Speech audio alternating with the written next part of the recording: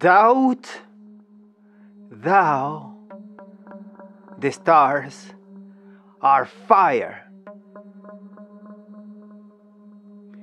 Doubt that the sun does move.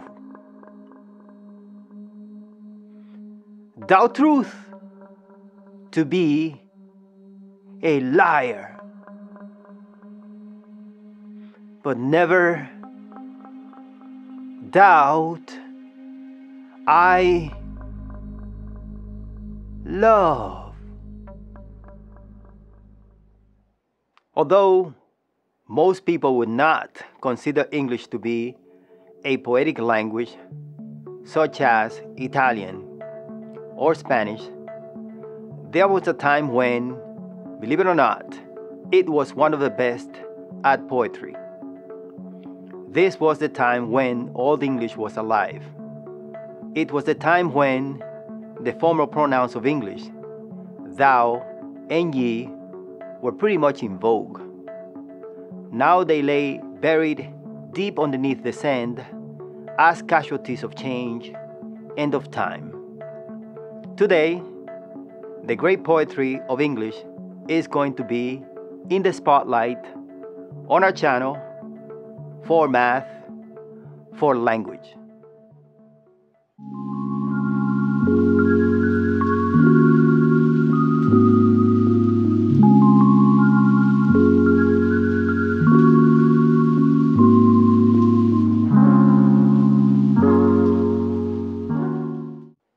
It is ironic that in order to see the best of English poetry, we must go back centuries into the past to the golden era of English prose, to the time when John Milton was alive.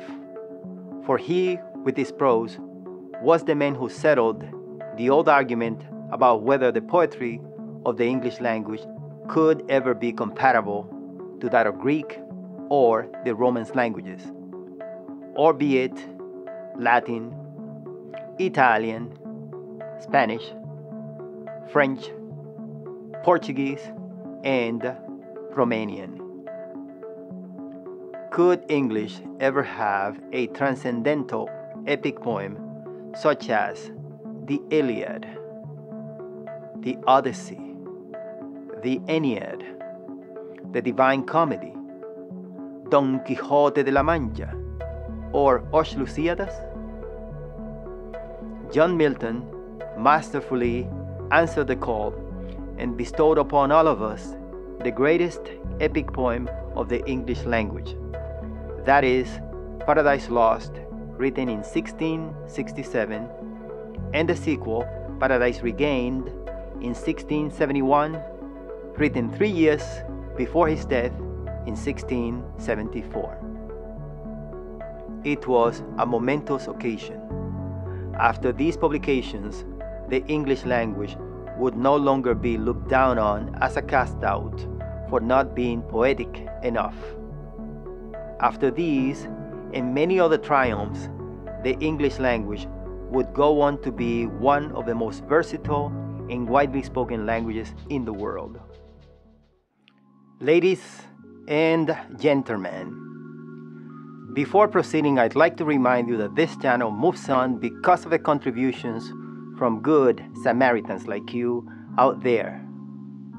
Thus, to support this channel, here is a list of applications you could purchase from the App Store to do just that. Included in the list is first and foremost the calculator that has inspired the creation of this channel, the one and only SciPro Math, the first polymorphic calculator. Enjoy all the benefits of this one-of-a-kind calculator. Get yours today.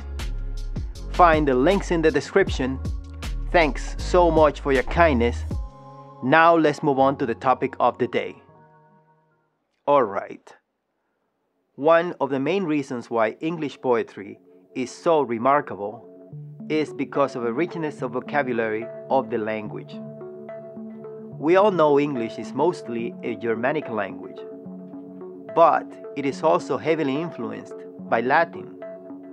We must remember that the Romans were able to invade and occupy England for a long period of time, starting around AD 43 to about AD 410. Another event that further enriched and Latinized the English language is the fact that England was once ruled by a French-speaking monarchy in the 15th century. During this period, French was largely adopted by the British monarchy. Thus, English inherited a great deal of French vocabulary in areas such as government affairs, international diplomacy, and justice. But this is only one aspect contributing to the richness of the language.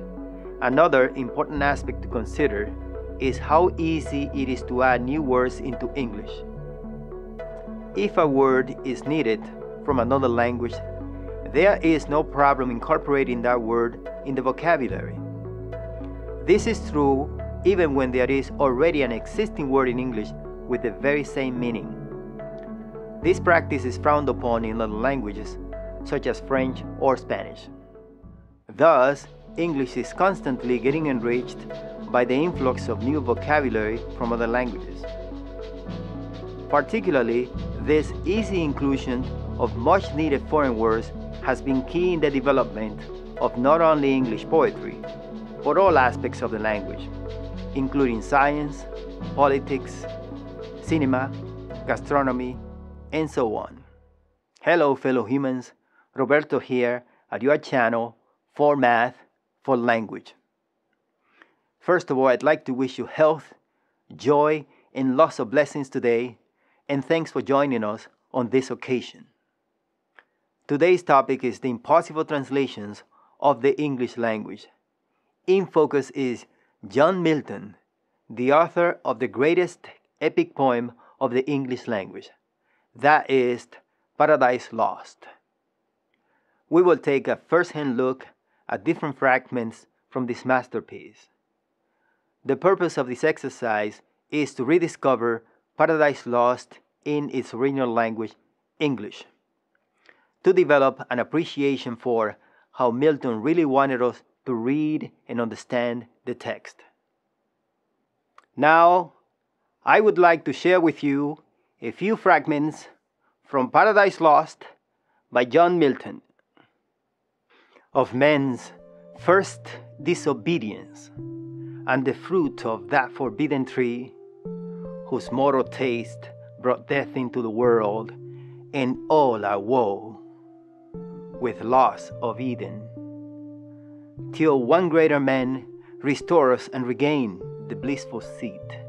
Sing, heavenly muse, that on the secret top of Oreb or of Sinai didst inspire the shepherd who first taught the chosen seed in the beginning how the heavens and the earth rose out of chaos.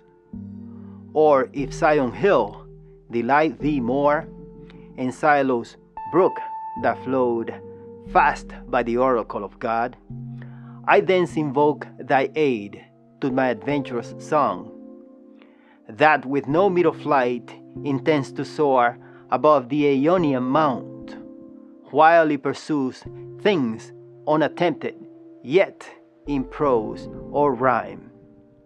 And chiefly thou, O Spirit, that dost prefer before all temples the upright heart and pure, instruct me, for thou knowest, thou from the first wast present, and with mighty wings outspread, dove-like, satst brooding on the vast abyss, and madest thee pregnant. What in me is dark, illumine. What is low, raise and support, that to the height of this great argument I may assert eternal providence and justify the ways of God to man. O fairest of creation, last and best of all God's works, creature in whom excelled whatever can to sight or thought be formed, holy, divine, good, amiable, or sweet? How art thou lost? How on a sudden lost, defaced, deflowered, and now to death devote? Rather, how hast thou yielded to transgress the strict forbiddance? How to violate the sacred fruit forbidden? Some cursed fraud of enemy has beguiled thee, yet unknown, and me with thee has ruined. For with thee, certain, my resolution is to die. How can I live without thee? How forego thy sweet converse and love so dearly joined, to live again in this wild woods forlorn? Should God create another Eve, and die another rib afford, yet loss of thee would never from my heart. No, no, I feel the link of nature draw me, flesh of flesh, bone of my bone thou art, and from thy state mine never shall be parted. Bliss or woe. However, I with thee have fixed my lot, certain to undergo like doom, if death consort with thee. Death is to me as life. So forcible within my heart, I feel the bond of nature draw me to my own in thee. For what thou art is mine. Our state cannot be severed. We are one flesh. To lose thee were to lose myself. Like the Greek Homer, John Milton composed Paradise Lost as a blind man, and it is believed that he had to recite the entire poem by heart to his secretary. This act alone makes this achievement ever more grandiose. The English language has changed a lot since the time of John Milton. Some say for better, others say for worse. Now it is my belief that the time has come for both the UK and the US to create a much-needed institution to protect and preserve the integrity of the English language as is for generations to come.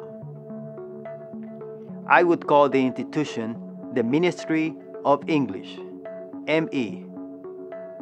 Modern technological advances are bringing about a series of perils that pose a significant threat to English, as the language keeps diluting due to incorrect spelling, improper grammar usage, mispronunciations, and other factors. The Ministry of English should, among other things, discourage all modern attempts to discontinue the use of the subjunctive, a verb tense that is commonly used to express imaginary scenarios and ideas. Protect all the sounds and phonemes of the English language. Set the standards of reference of the English language for both native speakers and students of English as a second language around the world. Paradise Lost is an example of a text that cannot be fully translated into a different language because the poetic quality of the poem gets lost in the process. Therefore, it is truly worthwhile to hear the original version so that we can better connect to the text in English. Even if you did not fully understand, I hope you enjoyed the experience of listening to this episode of the Impossible Translations of the English Language. If you decide to learn English, I think it would be a great idea if you could make it a goal of yours to read the great works of English literature in the original language. Here are some suggestions: Paradise Lost, Hamlet, The Counter Fairy Tales, Sherlock Holmes, Alice in Wonderland, and many others. Before you go, do not forget to subscribe to the channel. Thank you, and until next time, take care.